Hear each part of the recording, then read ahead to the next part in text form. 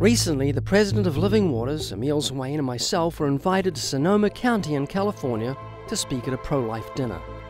The two pastors who picked us up from the airport took us for a very sobering drive through the Coffee Park area where 1,500 homes were burned in the October fires. Over 7,500 buildings in total were destroyed and 40 people tragically lost their lives.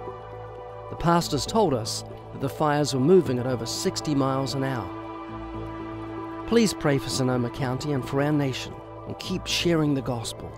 These are dark times, and the forgiveness and healing that comes through the power of the gospel of Jesus Christ is the only way for America to have God's blessing come back to the nation.